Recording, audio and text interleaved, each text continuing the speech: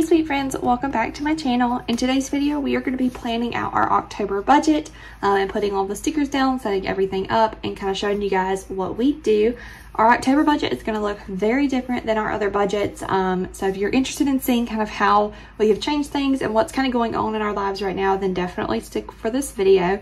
But before we get started, I wanted to introduce myself. My name is Michaela Barnhart. I am a wife and a new mommy to a little almost 7-week-old boy named Gatlin. So very exciting things going on in our family right now. We just finished, or are finishing up this week actually, with a refinance of our mortgage, which is kind of what has sparked the change in our budget for October, which you'll see. But yeah, so we're gonna go ahead and get started. I'll show you the stickers that I'm using. These are stickers that I created. I used to have an Etsy shop, if you're not familiar with that. I do not currently sell my stickers just because of having my son Gatlin and just things kind of getting a little crazy in life. I decided to put a pause on that for right now, but I will show you what I have created for this month. So this is what we've got. This is our October kit.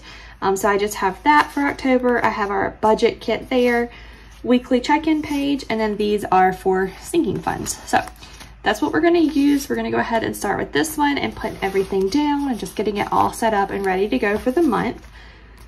So like I said, we just are finishing up this week with refinancing our house. We actually close on the new mortgage this week, which is very exciting. We kind of we're planning out a little bit of our future in doing this. We decided to refinance so that we could pay off some of my or the rest actually of my student loans and just some of the other smaller debts that we had for things, just to kind of consolidate everything. And then we are hoping in the next little while, the next like month or so, to get our house listed and to sell and get, moved out of this place. We're gonna live at my mom's for a little while we're kind of in limbo and try to find either land to build our forever home or buying our forever home, whatever happens there. But that's kind of our plan right now. So our budget, like I said, is going to look very different. We're not going to have a mortgage this month, being that we're closing at the end of September. The company that we use will have it, and this might be the same for everywhere, I'm not sure, but we will not have a mortgage payment the month after we close. And since we close in September, October will not have a payment. So that'll be really nice. That's going to give us this month to have a little bit of breathing room to kind of catch up, because September was an interesting month for us. Like I said, we had our son in August. And so I have been out of work since then. I just went back working from home this past week, and I'm going back into the office this coming week. So September has kind of been different with budgeting, as far as not having my income. So hopefully October will allow us to kind of catch up from some of that and kind of get back on track. But this part is set up. I am going to quickly put in some paydays. Let me grab these things out really quick. I'm going to throw these out as well. We don't need those, but just so they're out of there. So I've already put Jeremiah's paydays in for the month, but I do want to put my paydays in as well. I get paid on the 5th and the 20th. So we're just going to throw those in. And then we will go ahead and put in some of our bills. So I'm going to grab the orange ones. That is what I use for our bills. So we will have still our Terminix, which is like our pest control. That one comes out at the beginning of the month. I'll have to look and see. I cannot remember exactly what day it is, but it is $35. Then we'll have AT&T. That is for both of our phones. I actually already know what that payment's going to be. They've already posted it. Why did I put a little money symbol? It's going to be $159.50. Then we have Discovery Plus on our TV. That is $7.48 a month. Our Gerber Life, we just took out some of their head Growth Star or something like that. I can't remember what it's called, but it's the life insurance for Gatlin. I cannot remember exactly what it is. I budgeted $18, but it's like $17 and some change, so I'll wait until it actually comes out to write it down. Then we'll have our water payment. Again, we don't know what that will be. We are on like the town's water that we live in. So we'll leave that one blank. We'll have our power bill. We'll leave that one blank. And then we will have State Farm for insurance. And we'll leave that one blank as well. So that's going to be it as far as what we will have. So I'm going to kind of blow this really quick so I don't wipe everything everywhere. And then let's put these down. So I think Terminex is the first. I'm going to kind of flip back and forth just to see. So yeah, Terminex, Gerber Life, and then AT&T. Okay, so Terminex is the first. Gerber is the second.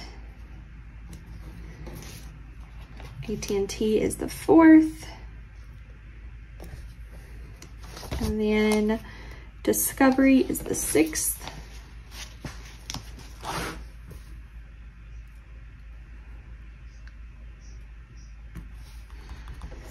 And then our water bill, we always put on the 15th. It kind of changes every week or every month. Sometimes they take it out before then. Sometimes it comes out after. I think the actual due date is like the 20-something, but it never comes out on the due date. And then Power and State Farm both come out on the same day, and I think that is the 23rd. Let me look and make sure. Yes, so we're gonna put those on the 23rd.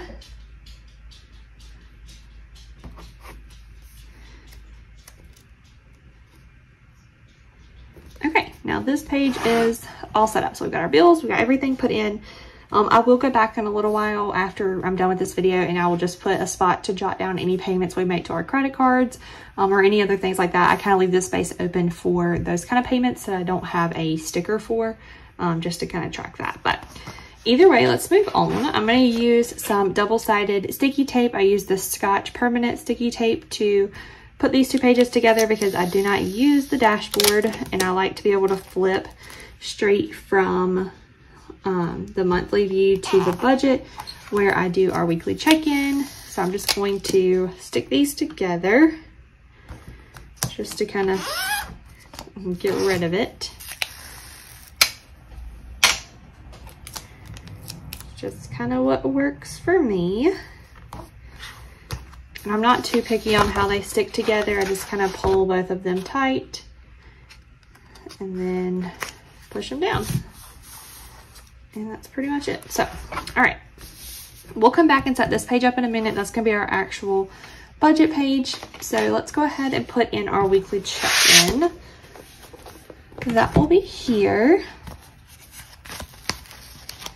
So we'll start with putting this up here at the top.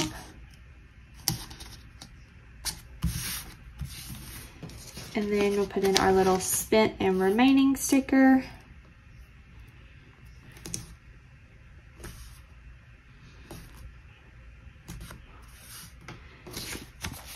And let's see, we need some of these. So I'm gonna put in a sticker for week 1. And then we'll skip 4 lines. We check in with 4 categories each week. We do gas, groceries, fun money, and unbudgeted. And then I just put these little guys down just to kind of separate everything out.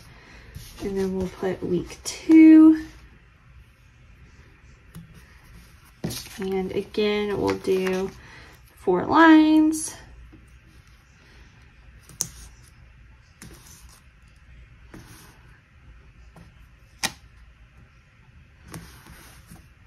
Week 3.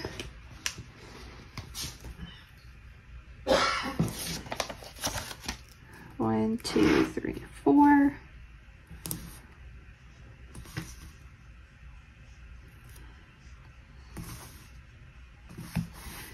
And finally, week 4. Okay, that takes care of that. So the next thing we're going to put in is our sinking fund stuff. Obviously, we're not going to be writing anything on this page yet. I'm also not going to be writing anything on the sinking funds page just because September is not over, so I don't want to close out our sinking funds until the month is actually over. But I will go ahead and put in our categories and all that kind of stuff. I just can't put in a beginning amount or an ending amount until the end of the month. So you'll kind of get to see a little bit of what this looks like. I will be doing a video soon on, I think it's actually going to come up right after this one, on how we set up sinking funds the first time, kind of how we picked the categories that we wanted sinking funds for, obviously what each category is, which you're about to see here, just kind of a general overview of like how we budgeted, like how we started budgeting, our journey so far. And I am going to talk a little bit more about those life changes that we have coming up in that video as well. So stay tuned for all of that fun stuff coming. All right, so the categories that we have is I count our emergency fund here, so I'm just gonna put emergency fund.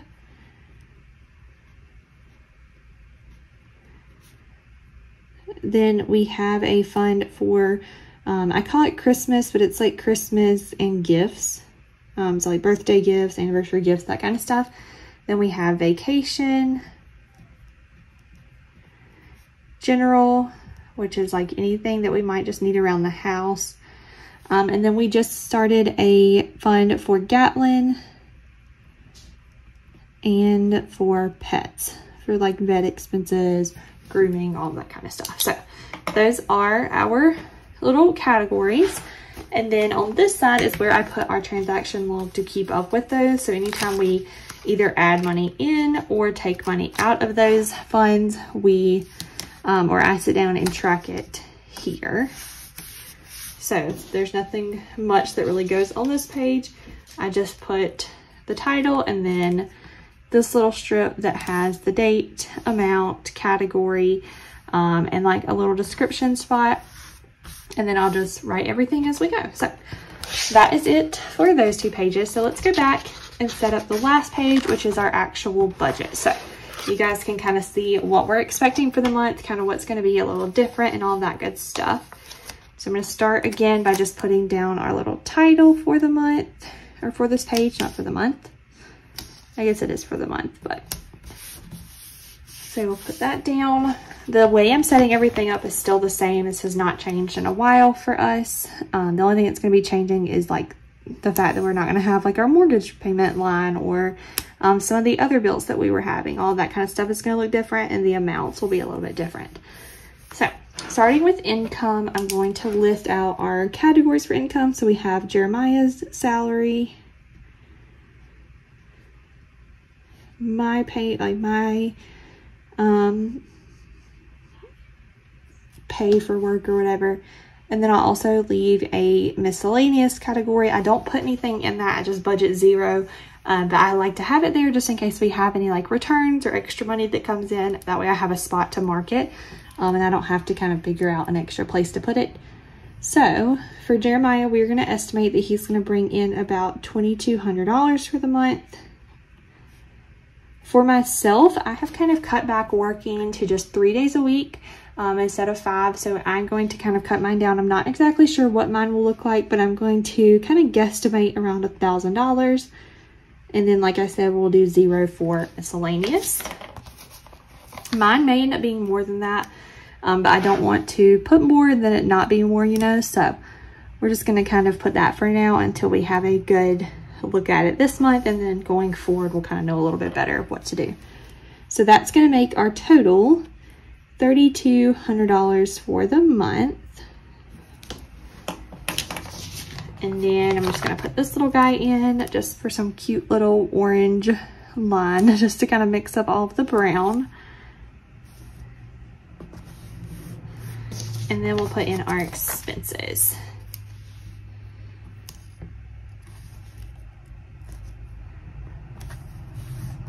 Okay, so obviously for expenses, I'm going to go ahead and start with our bills that we'll have. So you guys saw me just write these down. We have Terminex at the beginning of the month, which is always $35.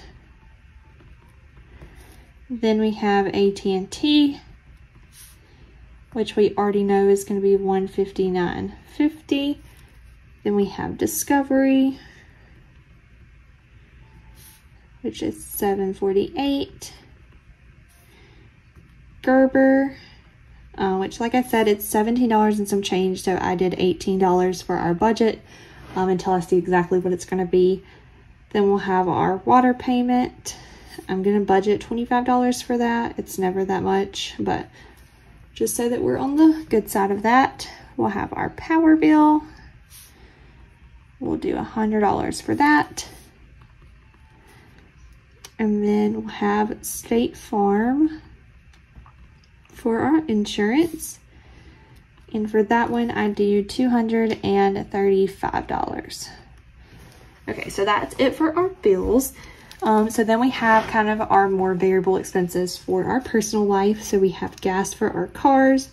I've been doing $300 for that, and that's been working out really nice. So we're going to leave that the same. Then we have groceries. And I do want to mention that in groceries, this includes all of our household products as well, like paper towels, paper plates, cleaning supplies, anything like that, as well as any of our like personal products like shampoo, conditioner, body wash, deodorant, toothpaste, anything like that. And now that includes baby stuff as well. So diapers, wipes, formula. We buy like the jugs of distilled water to make his formula stuff with. So all of that is included in this. I am bumping it up $100 this month just to try and get us more on budget with it. So we're going to do $700 for groceries. Then our next one is going to be tobacco for my husband. That one we always do $85. So we'll continue to do that. Then we'll have our medical one. This is for if we pick up any like medicine from the pharmacy, if we have any co-pays or anything. We don't have anything coming up that I'm expecting, so we should not really need to use this, or if anything, we'll just have a copay or picking up like cold medicine or something like that, since we are getting into that kind of time of the year. But hopefully we won't be using that, but I like to have it there. So we do $100 for that every month. Then we'll have our fun money budget. That's kind of our entertainment budget. We'll do $300 for that. And then another one that's going to be different this month is for sinking funds. In September, we did not put money to our sinking funds like we typically would. So I'm going to kind of catch up with that. Usually we would do $535 every month to those various funds. But I'm going to increase that, like I'm going to double it so that we can catch up from September. So we're going to do $1,070. And then I always leave a spot for unbudgeted expenses, and I don't budget anything for that since it is unbudgeted. Some people budget for that just to kind of have an extra cushion, but this is just kind of how we do it. So that's what we're going to do. And then I'm going to put in a total expenses line. I don't know what dripped on that, but it just colored it a little. All right, so our total expenses is going to be $3,134.98. And then we'll put in just another little cutesy type sticker here.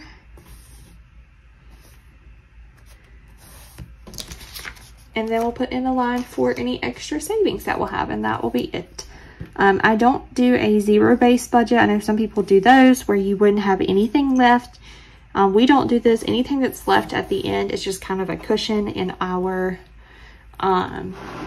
checking account or anything like that if we end up having anything left. So that's going to be $65.02 is kind of what we're expecting. So that is our October budget. That is pretty much it as far as how I set things up. If you guys have any questions or anything, definitely leave them in the comments below, and stay tuned for that video talking about our refinance and kind of our budgeting journey and where we're going from here. All that good stuff will be answered in that video. So if you have questions for that video, leave them in the comments below as well. And I will see you guys in the next one. All right, bye guys.